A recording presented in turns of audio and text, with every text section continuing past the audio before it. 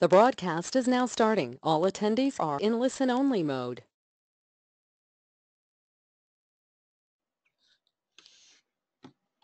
Good afternoon, all. I think you can see me and Bert. It's me again, Aart Jonkers, Corporate Country Sales Manager for Corporate Sales Benelux, together with Bert. Bert de Houwer, our Senior Pre-Sales Engineer. And today we are going to host a webinar for you, our second webinar of this year. And the agenda is as follows. First, I will shortly introduce F-Secure to those that don't know us yet or don't know us that well. But as said, very shortly, because most of the time is reserved for our CISO, Erika Koivunen, who already told some of you a bit about GDPR some weeks ago, but especially for us, for the Belgium and the Netherlands, he will deep dive into this topic, which is very actual at the moment, and hopefully you will have a lot of outcomes. And in the end, there will be some room for questions and answers. Maybe those are GDPR related, maybe those are product related with regard to our products. And then Bert is here as well to cover those questions. So if we continue, a bit about F-Secure. As said, very short, we are a Nordic, a Finland-based cybersecurity vendor that was established in 1988. And most of you might know us from our endpoint security products, as we have won test results a couple of years now and are already selling this product since 1988. In the beginning, mainly through big operator partners, and now expanding into the corporate business big time as well. And the last years we expanded our product portfolio to other products as well that go beyond the endpoint security and goes into the predicting and the responding to cyber attacks as well. 1,000 employees, 25 countries, so we cover all the world, but of course we have the biggest focus on Europe, so on you as our customers. When you look at our current product portfolio, as I told you, it all started with our endpoint offering, products that you might be familiar with, like Business Suite, Protection Service for Business. But since some time now, we expanded our security portfolio also to the predict side.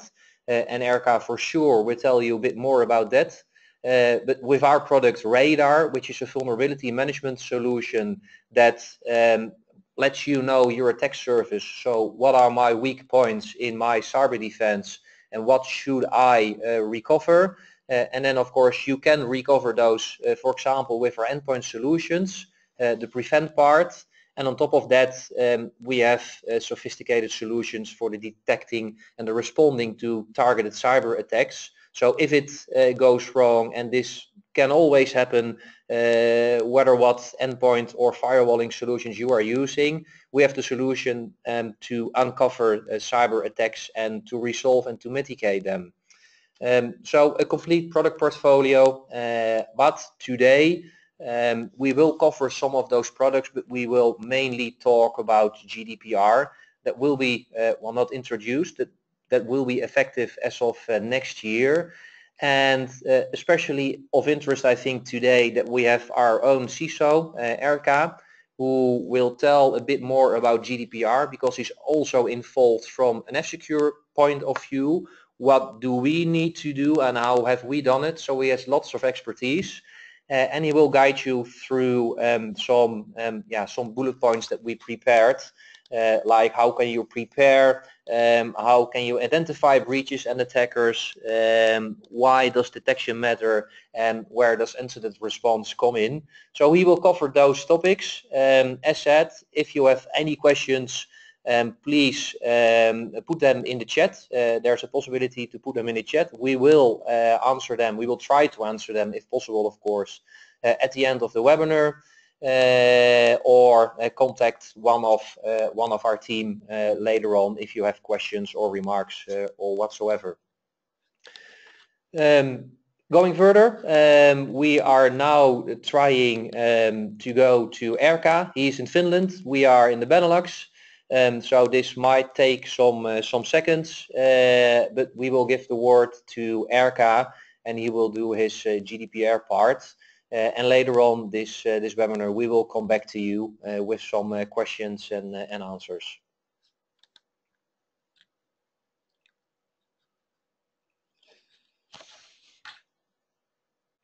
Erka, you are able to show your screen, so I hope you have your microphone unmuted. Okay, we can see your screen, that's one thing. Only you have to unmute yourself. I hope I have unmuted myself already. Excellent. We can hear you. Yes. Great, this is a good success so far. Yeah. All right, so I'm assuming that floor is mine now. Yes. All right, so welcome everybody. My name is Erkka Koivunen, and I'm the CISO of F-Secure, which is in itself, I guess you could argue that it's either a blessing or a curse to be a CISO for a company that works in the field of cybersecurity. I have lots of advice from our staffers. They know it way better than I do, at least sometimes it feels like. And yet when you have 1,000-strong staff of information security specialists, the incidents that they create are quite wild and imaginative at times. So there's never a dull moment in my work. So today's topic is about implementation of the GDPR, the General Data Protection Regulation, and how a CISO would look at that topic. In F-Secure, I have my responsibility covers both IT and network security and privacy, as well as our software security. So I have a pretty broad responsibility in that sense. In some companies, CISO is more of a supporting function, which would make it a bit more limited in terms of implementation. But let's begin with the reiterating the sense of urgency. GDPR as an European Union regulation took some 4 or 5 years to pass through the maze in Brussels.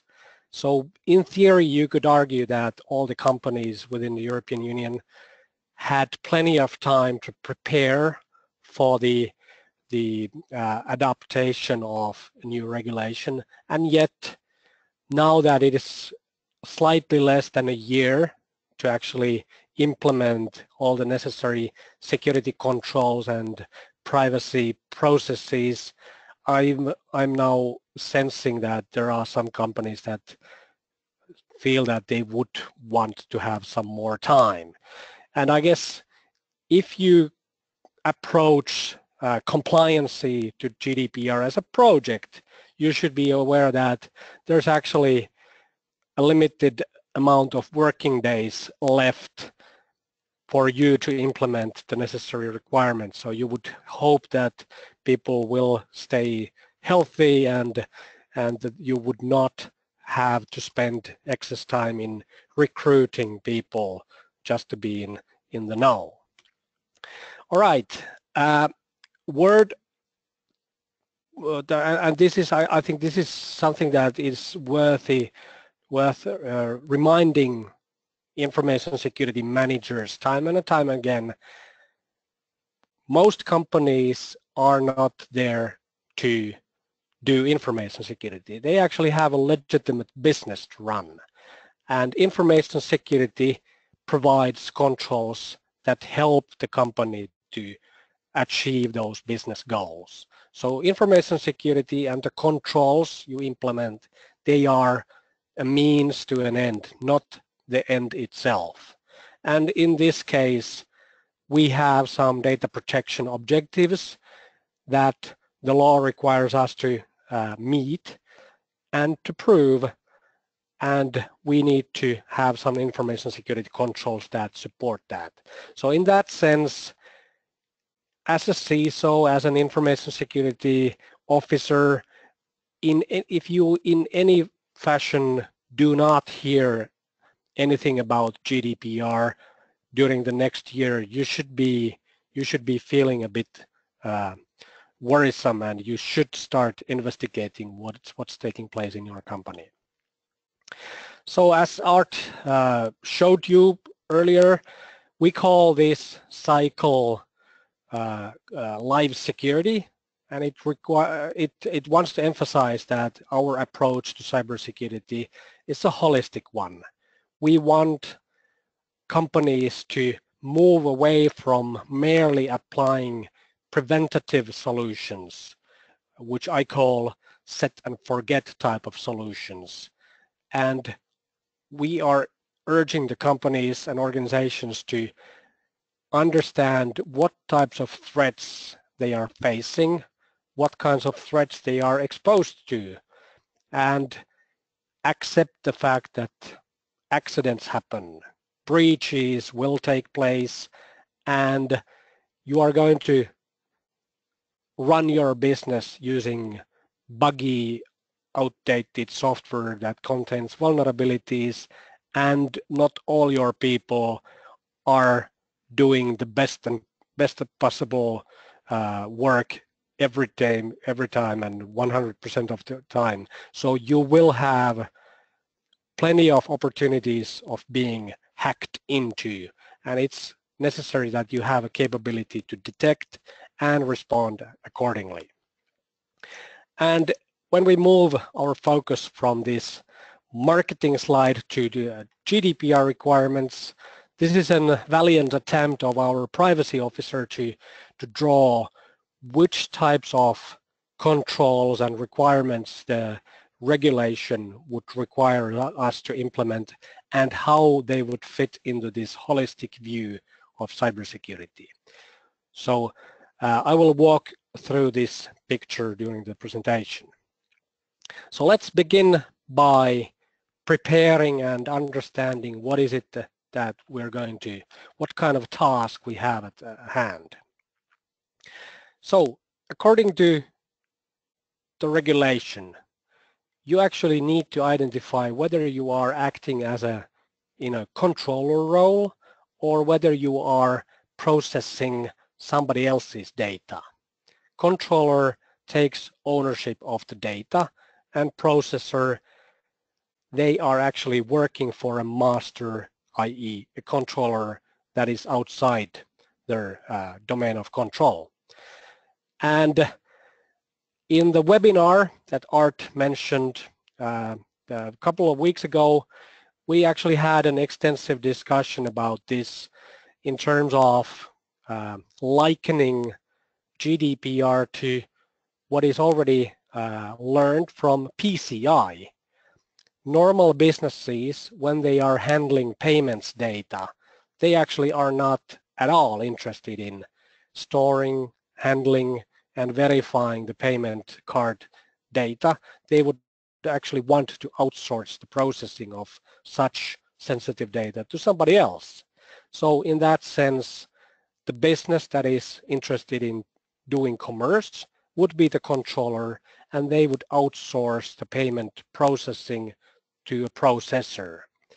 And you could actually adopt similar kind of approach to data processing according to GDPR as well.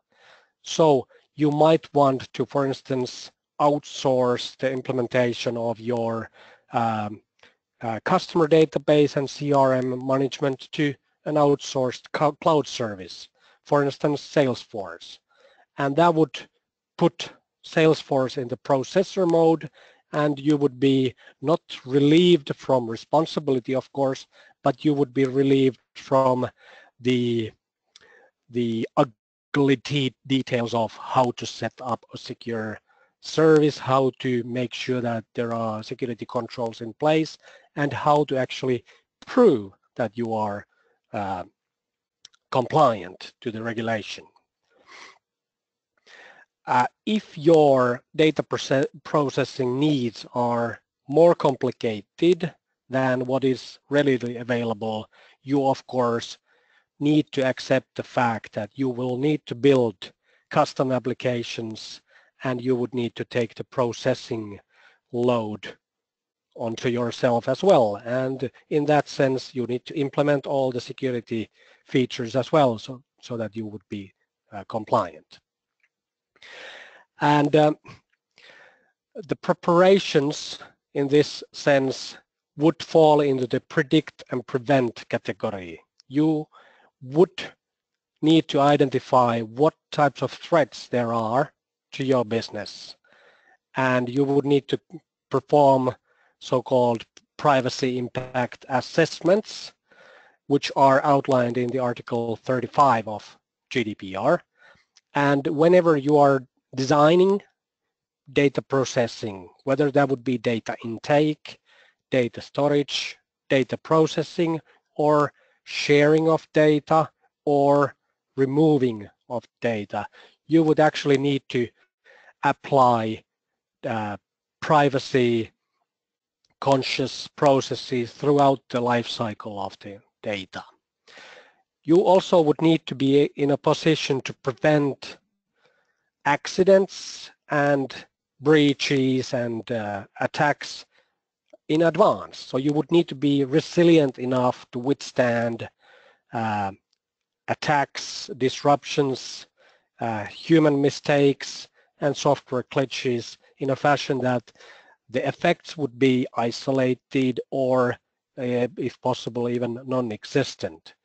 And you would need to be in a position to grant access to authorized persons only and be rest assured that unauthorized people will need to force their way in so that they at least leave a mark into the system if they try to breach the security of it. So let's move on to address what kind of attackers there would be and what types of breaches you would face.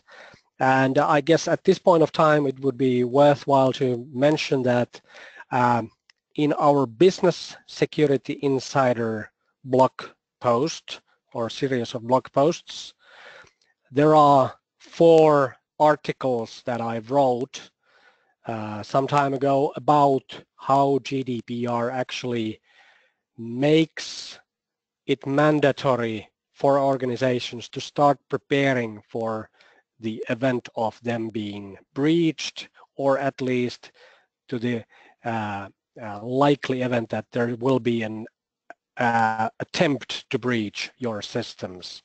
And I will walk through the steps of how to actually identify when you would need to start notifying authorities and customers, and how to make sure that there will be enough evidence in store so that you can actually identify the root cause of the attack and reconstruct what the attacker did once they were in the system. So we will be happy to send a link to those articles afterwards. All right. In the cybersecurity industry, I guess it's fashionable to paint a picture that the threats are complicated and the threat actors are advanced and sophisticated, and that you alone will never be a match for the determined attacker. Hence, you would need to turn to professional help, such as cybersecurity companies like F-Secure. And in reality, most organizations will be targeted by pretty opportunistic and non-targeted attacks, and surprisingly big portion of those attacks will be successful. So the hype word of the industry is of course APT, Advanced Persistent Threat, but what actually will hit most organizations can be described as basic opportunistic threat, which Mr. Scott Stanton quite eloquently put in his Twitter post some time ago already. An example of highly effective, highly damaging, and highly prevalent opportunistic threat would be ransomware. This picture has been taken from our previous State of Cybersecurity report that we published in the beginning of this year. This is an attempt to visualize ransomware criminal gangs according to their tools, and I guess the most important takeaway from this picture is that this problem will not go away.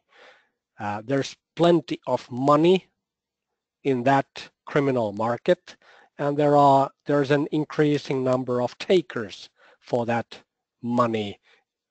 So we can expect that there's going to be continuous development of those tools. There are going to be ransomware campaigns targeted to end users, and there's a pronounced need to provide protection against ransomware attacks.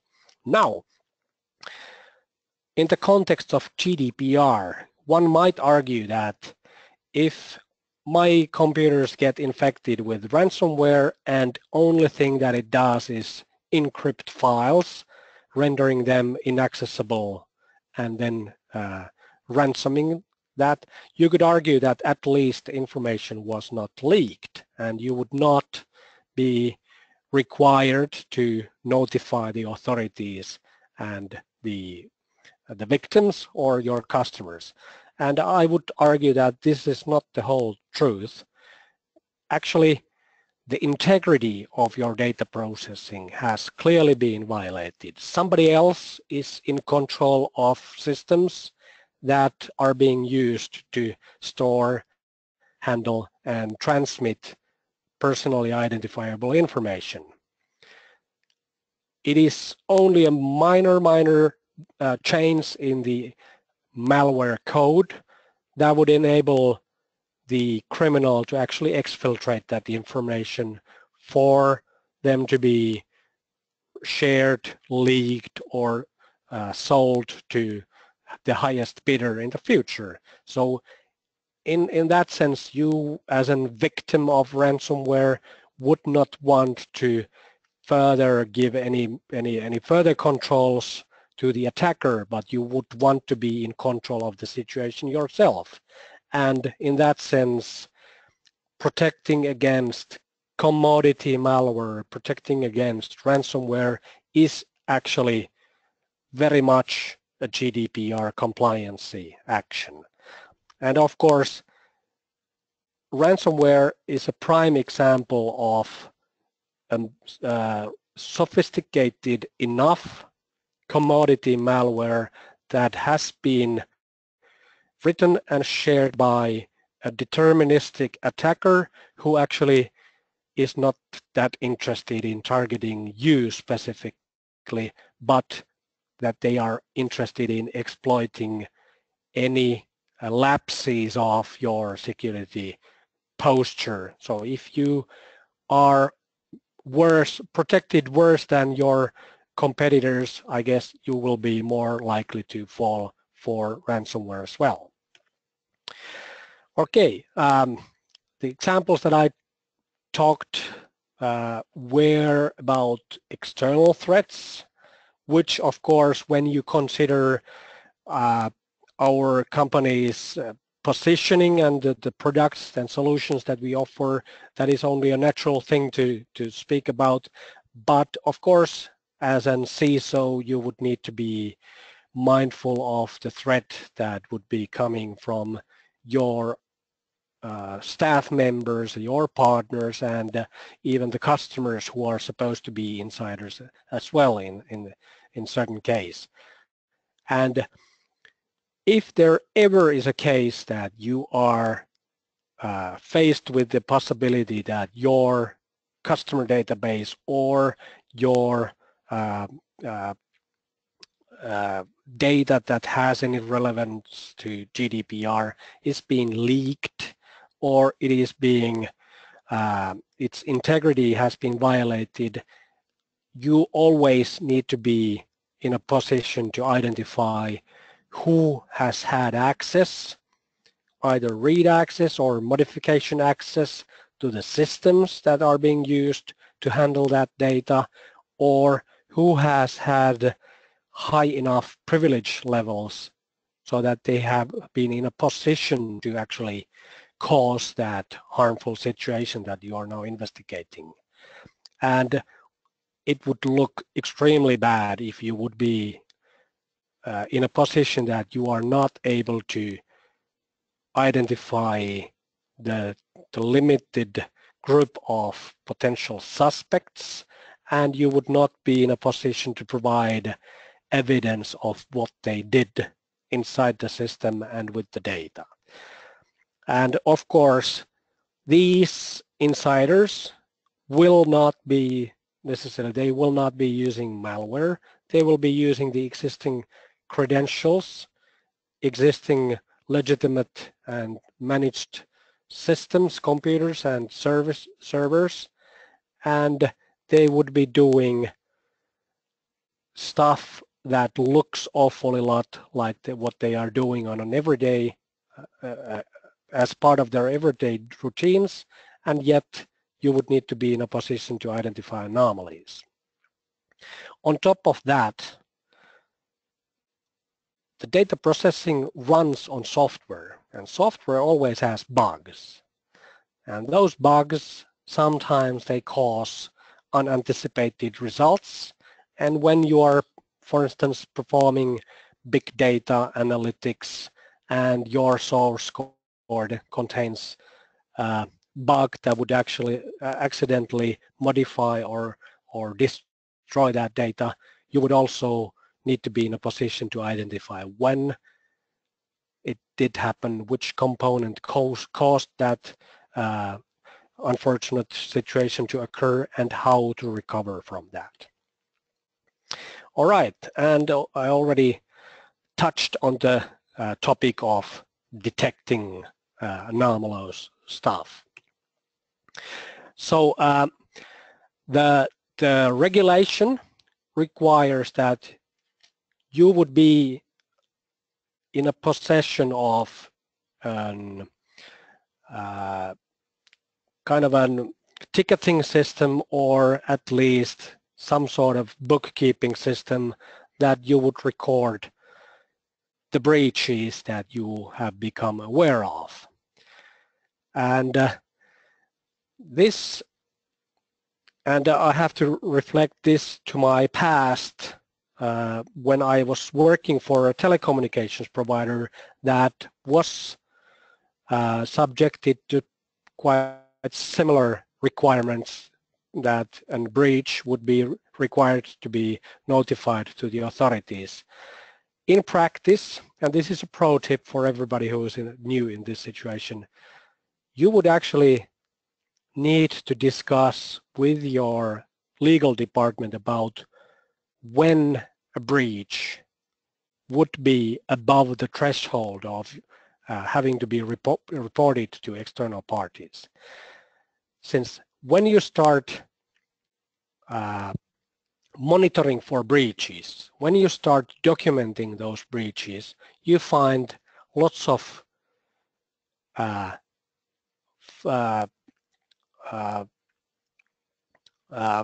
incidents that at a more in-depth investigation turn out to be wrong alerts, so false positives. You don't want to be flagging false positives to your customers or your regulators. There are going to be cases where you find that some security controls have been bypassed or breached, but in effect, nothing harmful took place. And of course, your information security management system needs to be in a position to have a statistical marking of these types of incidents, and yet these quite possibly are not going to be above the reporting threshold. You're going to have incidents that actually were successful but only resulted in a limited damages. So you were quite possibly able to successfully contain and repel those attackers. And that would be really important information when you make a decision whether to report that incident or not, and in which fashion you would frame that report when you eventually decide to disclose that. Of course, whenever you set up any access control systems, whenever you set up security software, whenever you set up your own processes for information security management, you would want to test whether those controls are effective. And of course, that would require that you you perform so-called red teaming exercises to test whether your security controls actually are in a position to prevent those attempts, or at least detect when things go wrong and things start to fall apart. And of course, when you test those controls, you will be feeding to the predict part of this cycle so that you can up your defenses for the next wave of attacks. So this has to be treated as a loop, like those who know, like ODA loop would be. There's quite a lot debate about whether it is actually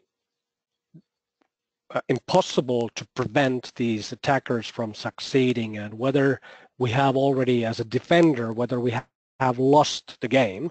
And I guess this has been called defender's dilemma. There's an idea that as a defender, you would need to be successful 100% of your time, and the attacker only needs to choose the time, the place, and the method of an attack, and they will be successful, at least when they repeat the attacks often enough.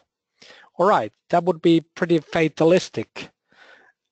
In real life, if an attacker wants to actually accomplish something, if they have a target in mind, i.e. that would be ransoming, that would be stealing information, that would be stealing control of your systems, that would actually require that the attacker succeeds in multiple steps in breaching and compromising your systems, and that they would be persistent in a fashion that they gain control of your systems for extended period of time.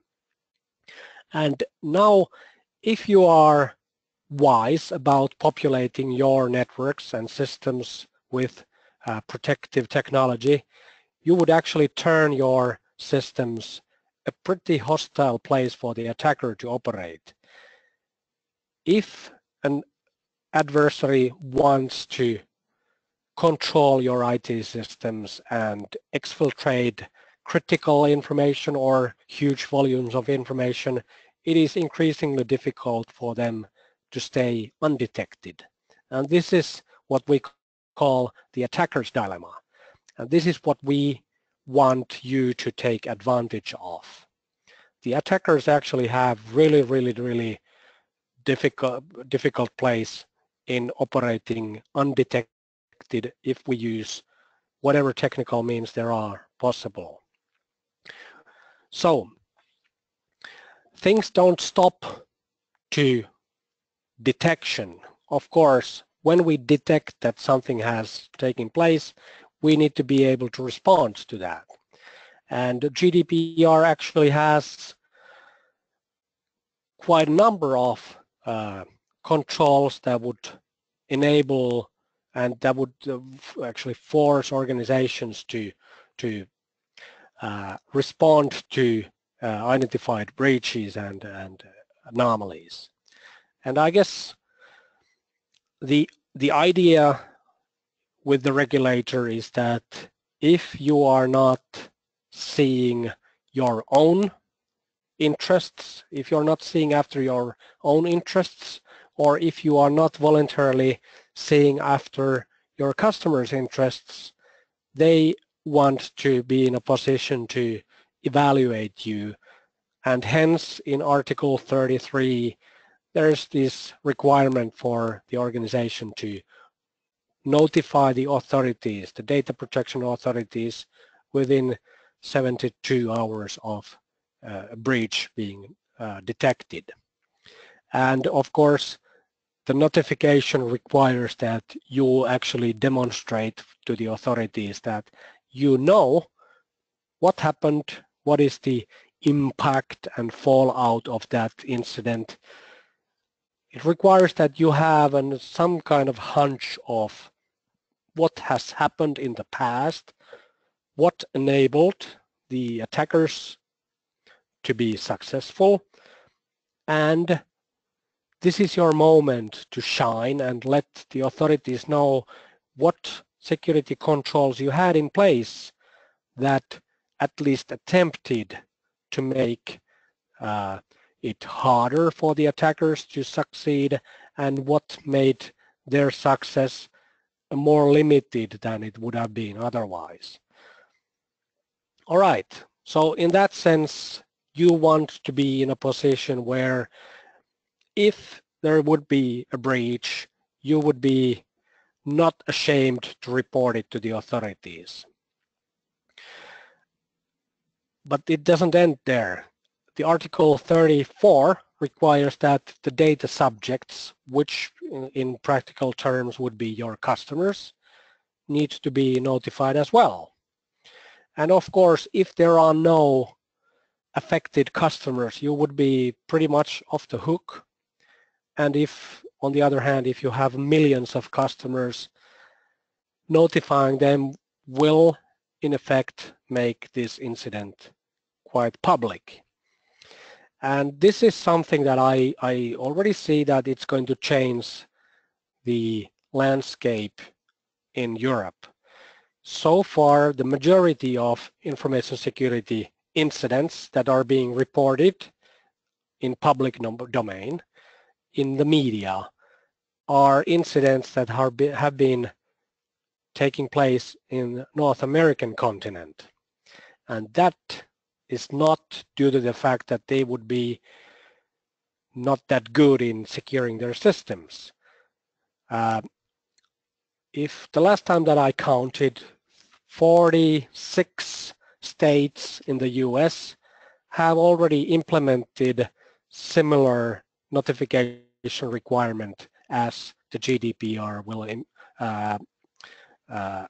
enable next year in Europe. So our US counterparts have had plenty of time to learn to live with the requirement to notify their customers, and that has helped at least the US-based media to be pretty vigilant in reporting those incidents. And starting May next year, we're going to see much more examples of data breaches affecting European-based customers and European-based businesses. And I still have a ongoing bet of what is it that will become the customary standard reaction in European organizations to these data breaches. For American companies, when the customer information has been leaked, it is a standard practice to offer 1 year credit monitoring service for free for those customers. And I'm not sure what would be the European equivalent of kind of trying to make amends to the affected customers. All right. I guess before we go to the Q&A session and the discussion with Art, I guess this is an attempt of me trying to be funny, but since I'm not the lawyer, I try to kind of get the quick read on all the new laws that are being passed that we need to be compliant of. And of course, if you want to know how non-compliancy will affect you, you start by reading the penalties section of the law. And here's the penalty section of GDPR. So, being an engineer that I am, I would first read the maximum penalties for non-compliance. And we see that there's this 4% annual turnover or 20 million euro fine, which is not criminal offense, but it is something that the data protection authorities order you to pay as an administrative fine. So if you want to avoid paying those amounts of administrative fines, you want to make sure that your organization is compliant to these 4 articles, Articles 5, 6, 7, and 9. And they, in effect, they would require that you have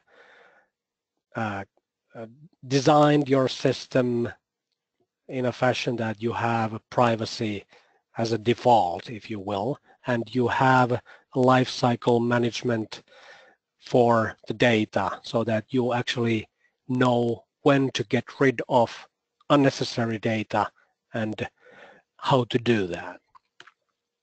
All right, the smaller administrative fine requires you to actually be compliant to quite a number of additional articles. So I guess in the list of priorities, take those articles 5, 6, 7, and 9 as a priority 1, and then not a priority 2, but a priority 1A would be the articles from 8 and 11 and so forth. All right, for a serious lawyer and privacy officer, of course, this will not be enough, and you might want to, as a CISO, keep this line of thought to yourself, like I've not so successful, like I haven't done not so successfully. But I guess you have to be mindful that in order for you to actually perform well in the anomalous situation and in the situation of your company being hacked into, you would need to have quite many things put in place beforehand. So there's now almost 1 year to put your house in order, and that would require that you consult with your business owners. This is your moment to start discussing with your IT and development teams, and this is your time to find that the privacy officers are your ally, not your enemy in this sense. All right, and I guess at this point of time, it would be a good place to move on to questions and discussions, if you will. Hey Erka, if correct, you can hear me again.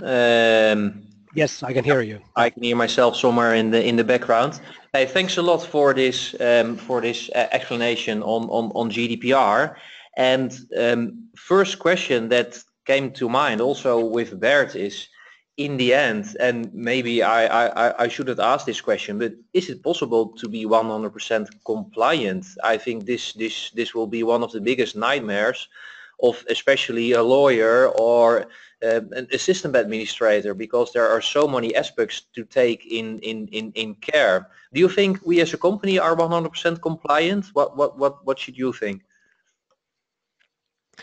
Well, and I guess as an information security professional, I want to separate between being a compliant and actually being secure.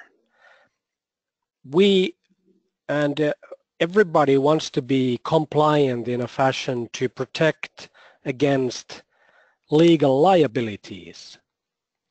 So compliancy doesn't necessarily translate to you being safe from becoming a target of a breach, and that would be foolish for everybody to for anybody to promise.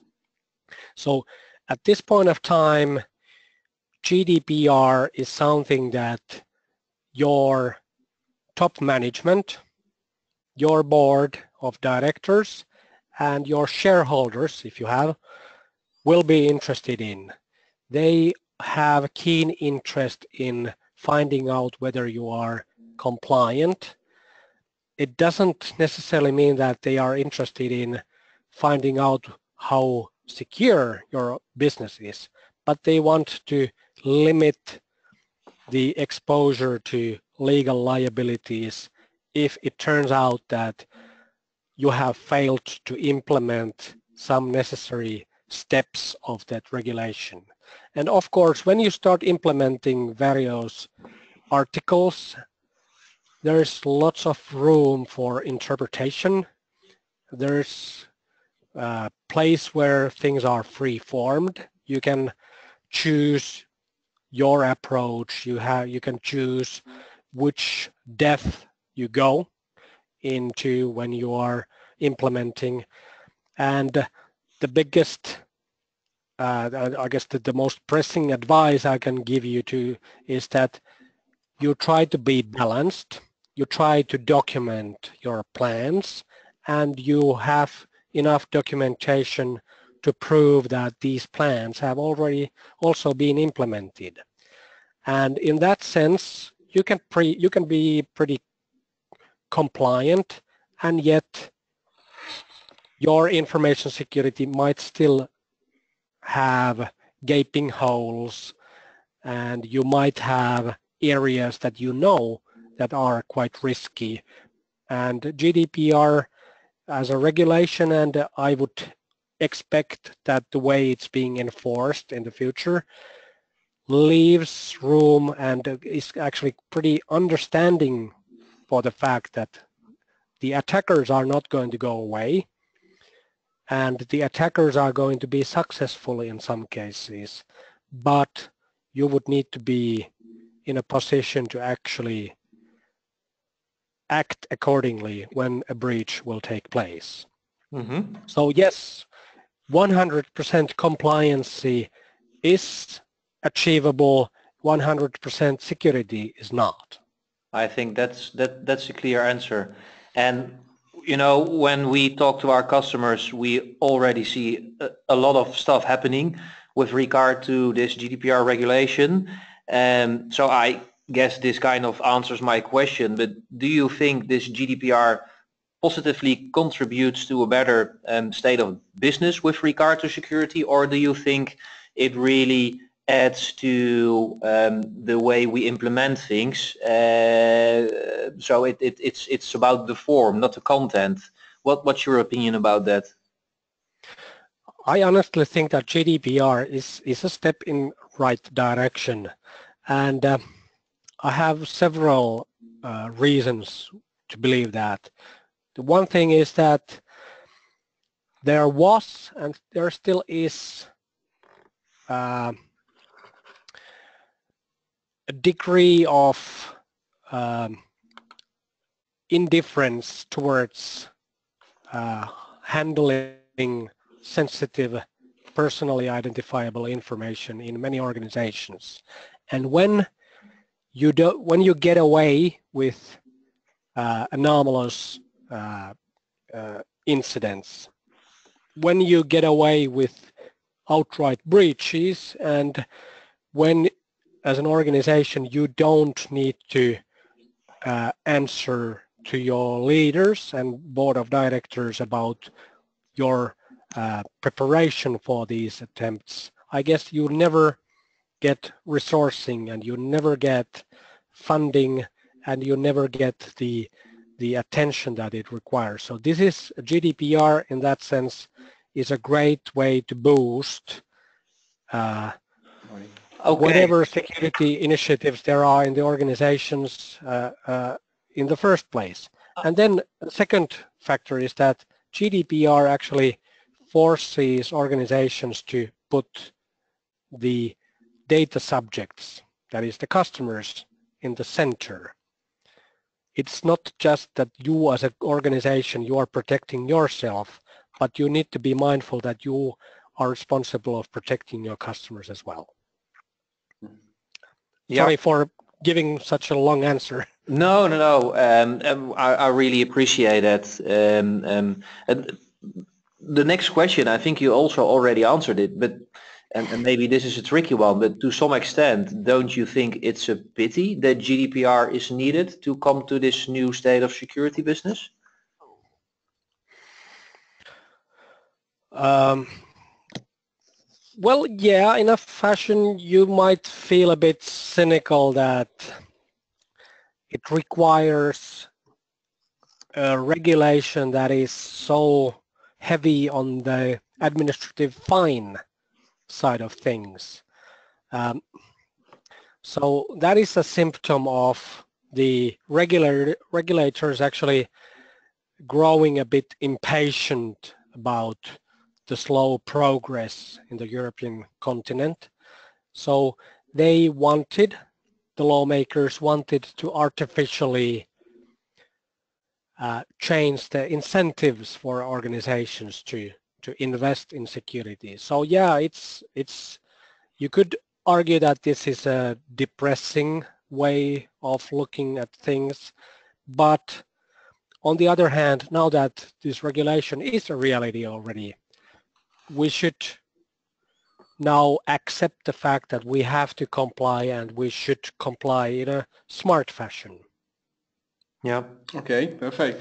So Edgar, I have also one question. First of all, thank you for your presentation. My question is related to small business and let's say a one-man show like a dentist or a doctor. Is there also needs for the GDPR? And you know, if you're talking about executive and team and board, so I can imagine that they don't have this. So how do you think that they can be a little bit, let's say, compliant or more secure?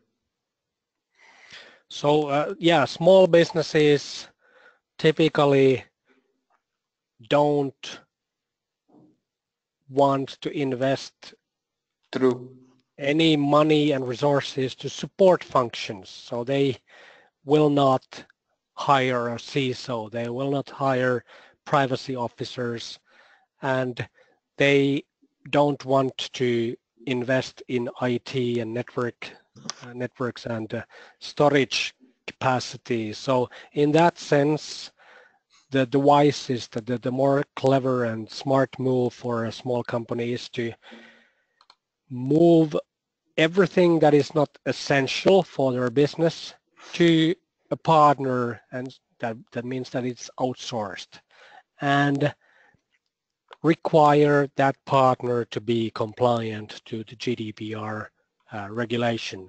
And that would require that you specifically ask for that provider to be GDPR compliant. And that might require that you choose between, for instance, European-based data processing instead of data processing that would take place outside the European Union. Okay. Yeah, true. Hey, and we have 5 minutes left, I see, so maybe we should go over to some questions we already have in the chat from our audience. If other people have some questions, please do not hesitate to ask them. But here's well, not a funny one, but I think this is the question is F-Secure applying these solutions itself, and how did they help F-Secure in becoming GDPR compliant? Is this something you can answer to some extent? Sure, yeah. Of course, internal matters are always internal, but one thing worth mentioning is that as a company, in the past, we used to be quite a lot consumer oriented in our product portfolio. And when you are providing consumer software and being privacy conscious about that, one thing to actually become compliant and one thing to actually become a privacy champion is to aggressively limit the amount of personal data that you collect from a customer. And at F-Secure, we have had a long-standing policy where we are not selling our software in exchange for your personal information. We are, in that sense, we're a pretty old-fashioned company that if you want to purchase our software, you pay for it by using money. Some of our competitors actually seemingly provide software as a freebie, and then they download and suck all your personal information, all your behavioral information, and sell it to the highest bidder. And that has never been our approach. So in that sense, we have had a pretty good and strong footing in that aspect already. However, now that we are becoming, and we have turned ourselves to become a cybersecurity provider, and we are now targeting corporations and enterprises, it has actually forced us to start collecting quite a lot of information about the threats that we see, the incidents that are facing our customers. And a prime example of that would be the service called Rapid Detection Service, where we are actually detecting advanced attackers that are no longer using malware. And for that, we need to obtain consent from our customers to detect, collect, correlate huge amounts of information. And that, of course, has forced us to come up with ways to pseudonymize information or anonymize information and use cloud-based resources for big data analytics in a fashion that will not violate data protection rules and the privacy promise that we have towards our customers. So you would argue that GDPR came at a right moment for the journey of our company. Okay, great. A more technical question, maybe you can't answer it, but then maybe Bert. It's let me have a look here. What exactly does it say? IT incidents you register in service management tools, like for example Topdesk, but you have more of them. Are these useful or compliant for GDPR breaches as well? And you referred to IT monitoring tools. Yeah. No, it's more related to, if when you have an IT incident, you want to register them and you have a tool like Topdesk or some other tools. And they want to be sure, or they want to know if they are then compliant as well regarding GDPR breaches. Yeah, and I would argue that definitely if you have a system where you would create tickets, where you would delegate and escalate incidents and investigations already, where you have troubles and solutions documented and people accountable for whatever investigations and problems they are working on, that is of course something that GDPR requires you to do. And if you have a system like that in place already, you are on your path to compliance in that sense. If you want to make it even more lean, you integrate those solutions with live feed from IDS systems and your antivirus or other sources for technical incident and event material, Yeah. which would make it self-documenting in a fashion that you have a document trail of incidents even before you noticed them. Cool, Erka. And that answered the question we can see now in the chat. So thank you for that. We have some more questions, but unfortunately we cannot answer them. It's 2 o'clock, so we book time till 2 o'clock. Please do not hesitate to send your questions. Questions that are unanswered, we will come back to them. We know where they came from. So again, thank you for attending this second webinar of the year. Thank you, Erka. I think it was a great presentation and we learned a lot. And yeah, for the audience, please look out for the next invitation and the next great topic we will talk about. But for today, thanks for your attention and see you next time. Yes, thank you. Bye-bye. Thank you. It was a pleasure. Thank you. Bye. Bye-bye.